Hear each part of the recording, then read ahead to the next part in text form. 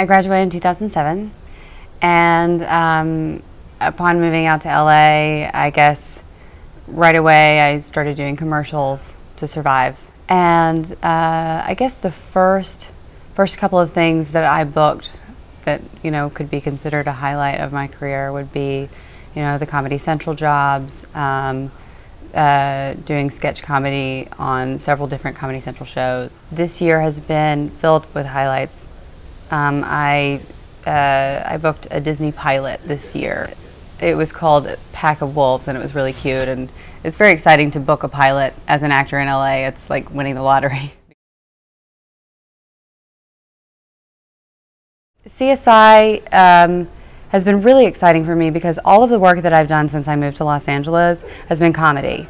You know, and not that I don't love comedy, I always have, I've always leaned toward it in a way, but I would be lying if I said that that's all I wanted to do.